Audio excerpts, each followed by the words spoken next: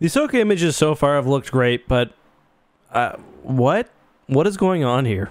I get that Hera has blue eyes, but in live action, she looks like she's spent 20 years down on a spice mine on the planet Arrakis. You know, there was obviously a ton of controversy about the liberties taken on the Grand Inquisitor in Kenobi, but my god, take some artistic liberties here, I beg you. This looks so weird. For real though, I'm hoping they make it a little less off-putting in live action, but I do feel like maybe that's partially why people have strange feelings towards the live action portrayal of Hera.